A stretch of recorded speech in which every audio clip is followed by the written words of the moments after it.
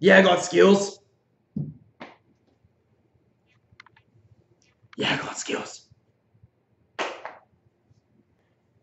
Yeah, I got skills. All right, today on Media Madness, episode 2, we're going to go over media literacy skills. And let's go ahead and just jump right on into it. So today we're going to cover, these are various media literacy skills you should know. We have analysis, we have evaluation, we have grouping, we have induction, we then have deduction, abstraction, and synthesis. And so I'm going to go over the definition of all these and give some examples, some real world examples, hopefully current. You guys are watching this in 2050, you know. Thanks. But go ahead and check out also tulipmedia.com. We got all sorts of good content. We have new videos, we have articles, we got all sorts of good stuff here. Yeah, and we worked real hard on this, man. It was a struggle, but it's good. Articles are good, content's good, videos are good. It's a great website, and it looks pretty too. So let's start with analysis. Analysis is going to be breaking down something bigger into subgroups. So if you have like the Oakland Raiders, that entire sports team is the big circle, big umbrella. You know, to break it down into subgroups of team players, coaching staff, and then like water assistants, water boys and assistants and trainers and stuff like that. So media literacy skill. Media literacy skill, you gotta know that. So like with movies, you gotta break it down to actors, you gotta break it down to the production, break it down into set design. So it's important. Evaluation is gonna be whether or not something's good or bad.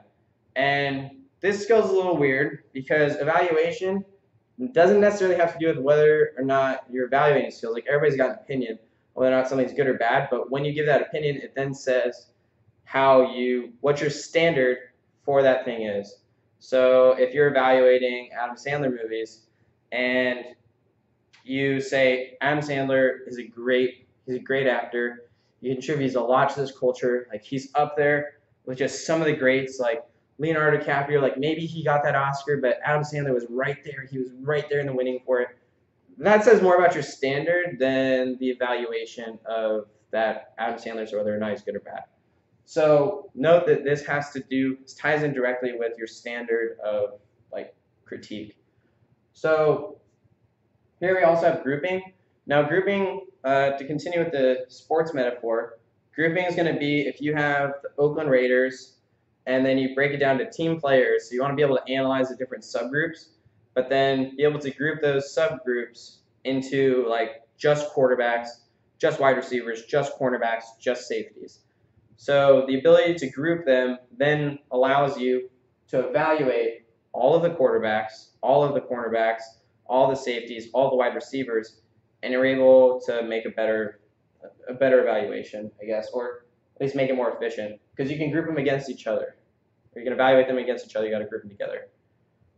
Induction here is the scientific method. Induction is the scientific method. Scientific method. People are going to throw this word at you and be like, oh, it's craziness. You've never heard of induction before. It's a scientific method. You've heard this a million times. You've heard this since like 5th grade. Scientific method. Now, for people that are unfamiliar with what the scientific method is, you have to observe something in its natural habitat, try to see a pattern, and then test that pattern with more observations. So, Adam Sandler. If you're able to come to the conclusion that Adam Sandler has the similar movie roles, like in all of his things, he's the exact same. He's more or less the exact same character throughout all of his movies.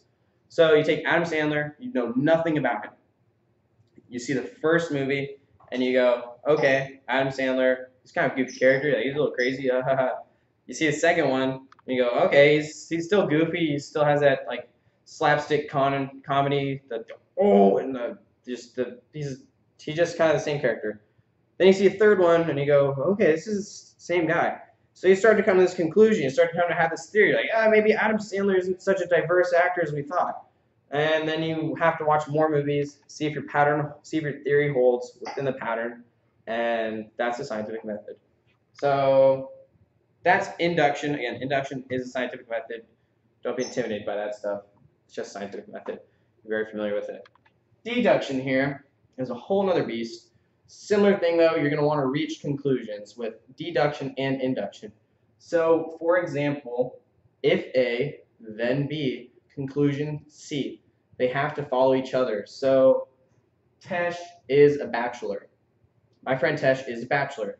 All bachelors are unmarried. Therefore, Tesh is unmarried. Because Tesh is a bachelor, he has to be unmarried. There's no other way. He can't be a bachelor and be married. So, like, because of the definition of all bachelors are unmarried. So Tesh will probably stay unmarried, and unless he changes some things. But anyways, he'll probably stay unmarried. But abstraction is a little bit different in that abstraction is where you're able to break down something large and then have a simplified version of it. So, for example, if you had a movie plot, you watched the whole movie. You just watched a 2-hour movie. Sitting there enjoying your movie, eating your popcorn, drinking your soda.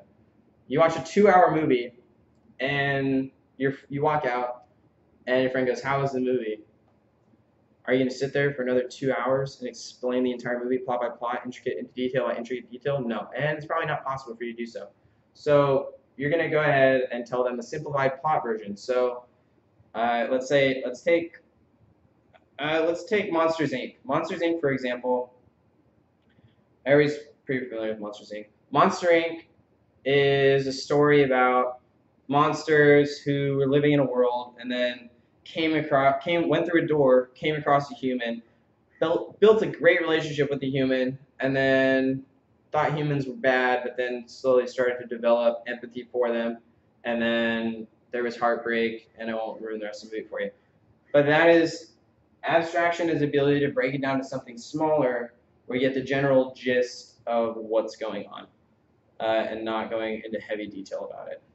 So let's move on to synthesis. Synthesis is the most, in my opinion, is the most important media literacy skill. So synthesis is like breaking. All right, synthesis. Let's think in cars. You want to fix a car, so you're gonna break. You take your entire car apart, and then you rebuild it with the exact same parts. It's gonna be the exact same car. It's gonna be the exact same thing. Now, if you went to a parking lot and you start grabbing all different parts from like all different types of cars, like Ford, Tesla, Honda, Subaru, and then you smash them all together and you made one car, that would be synthesis. So you take the best from all of them and you smash it all together. Synthesis, let's relate that to media messages because that might be a little bit of a stretch. But synthesis requires you to be proficient at least in all the rest of the media literacy skills. You need to be able to analyze, you need to be able to take that car apart, you need to be able to evaluate whether or not that part's good or not, and then if you're taking apart multiple pieces of a car, you got to group them all together and see like, okay, which carburetor's the best, which motor's the best, let's see, and then through induction or deduction, make a choice, and then put it back together into one car. So you got to get the motor part, you got to get the hood, you got to get the steering wheel, all that stuff, and put it back together in a new car. Now let's take this for media messages. So if you're watching, the news, this is for, all right, fake news, guys, fake news, everything's not real anymore, it's fake news. Fake news is an issue because people don't synthesize. They're taking from the same car. You're taking from the exact same car.